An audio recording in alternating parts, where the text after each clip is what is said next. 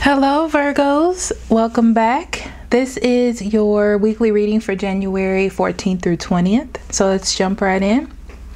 Spirit, guardian angel, divine energy, universal energy. What do you have for Virgo? What would you like for them to know, pay attention to, or be aware of during this time? Please only allow truth, honesty, love, and acceptance within the space. As above, so below. So Virgos, I still do the free reading every month. I'm going to remind you all at least once a month. So you can enter. You can enter as much as you want, just once a month actually. Tell your family and friends. It is free. So let's see what we got here for you, Virgos.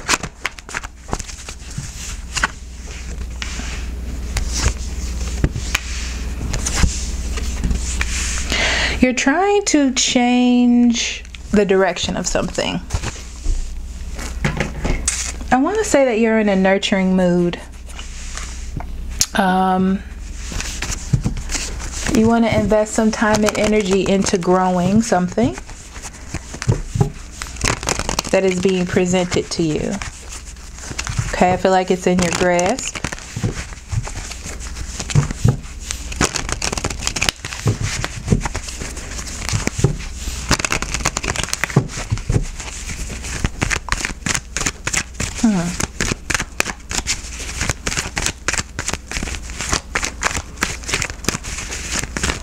It's interesting because I feel like you're following your intuition about things, or what it is that you want, your desires, trying to sift through them and figure out where your direction is, or which way you want to go.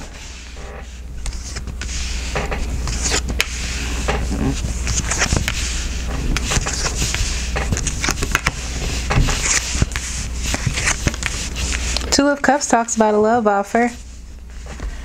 Ooh, you feel like a winner this week. You're coming back into something. Something's coming back to you. Could be a Cancer, Scorpio, Pisces. Could be a Taurus, Virgo, Capricorn. Okay. I feel like you're getting attention from others this week.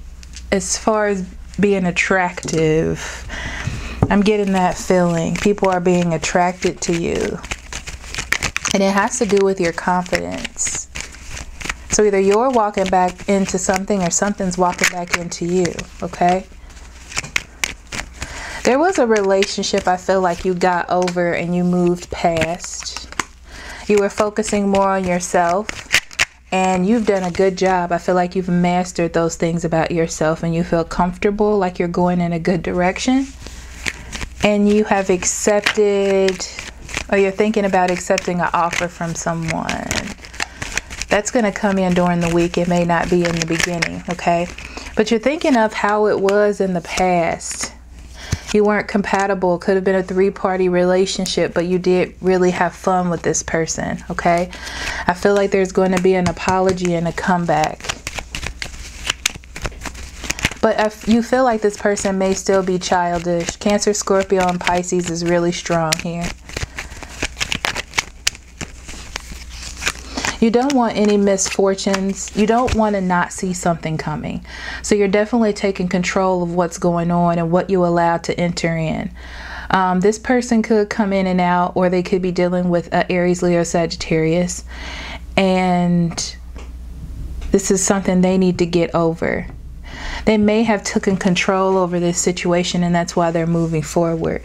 So with you, you're trying to decide if this is the best route for you. Even though you really want to do it. You really want to go this route, Virgo.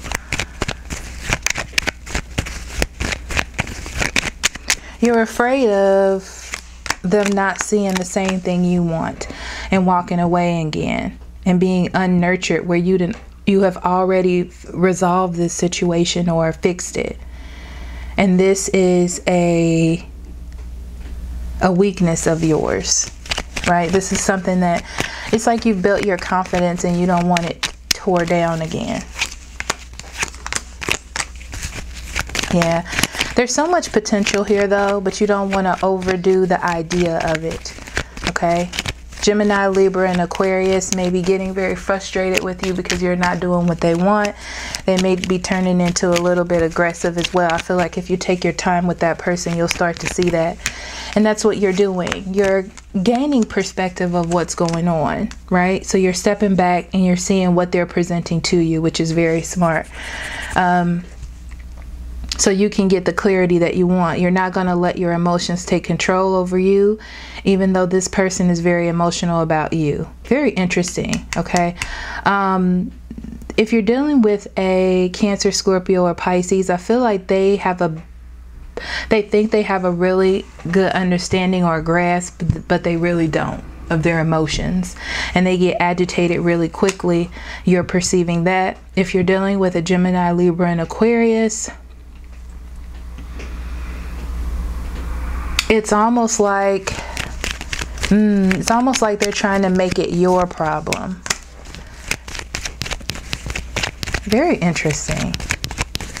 They're trying to perceive what you want and use that against you. Well, not against you, but to get you to go their way. Okay, but you have to use your own understanding here. So this is about your confidence. You have a new level of confidence, Virgo. You've been working on it for a while. And you're very communicative about what it is that you want, even though it may seem like you're not making a decision. Okay, you know that you want 100% to be happy and nothing less. All right, you don't want anything treacherous to happen to you when you've done, you know, enough to grow yourself and become stronger, right? So you're not going to be as moldable as you used to, or as yielding. You're doing things in a different way. Okay, you want commitment. You want something stable. You want something real. And you've had this epiphany and you've transformed your mind for this. You're not going to be in anything that is risky or that is moving too fast. You're not going to do that. I do see an imbalance here. Two people going in two different directions. Okay. You don't want to be single forever, but you do like the attention that you're getting, which is okay. Be careful of people trying to be deceiving to you. Don't get confused by pretty things or by pretty promises, okay? Stay in that mode where you're watching and gaining a new perspective of this person. Don't just think, I really like this person and we have a connection, so that means we're going to be together. No. You know, you have to watch and see how they do things and what they do, all right? Epiphany. I am open to seeing both sides of a situation. So keep your eyes open. That's what I've been talking about, okay? You do have a lot of suitors. You have people coming back into your life, okay? And this is about seeing both sides, okay? You can be nice to a person, be friends with them. It doesn't mean that you have to jump in to anything, okay? So make sure that you're getting a well-rounded perspective, because the Hangman has come up quite a bit in this reading, okay? So let's go into your love life. Let's get some oracle cards for your love life, Virgos. Love yourself first. Remember, you have gained a sort of confidence about yourself, and that's what's driving you. It has driven you where you are now, and it has given you things to make you feel full and nurtured and cared for. You know, you're in a supportive position for yourself, and you don't want to lose that in someone else. Passion. It's okay to involve yourself in the feelings of passion, but don't let it overthrow your mind or your decisions. Deception. Be careful about people being deceiving, okay? Be careful of people saying what they think that you want to hear, okay? Keep yourself open. Enjoy this, though. That's why the Six of Wands comes up. It's for you to enjoy that moment, enjoy that recognition, okay? But also be aware that on the flip side of that, there's a disappointment, because it can flip. You know, people's perception, the multitude can change. All right, so thank you so much for listening, and I will see you next week for more self-discovery. Love and light to you. Bye-bye.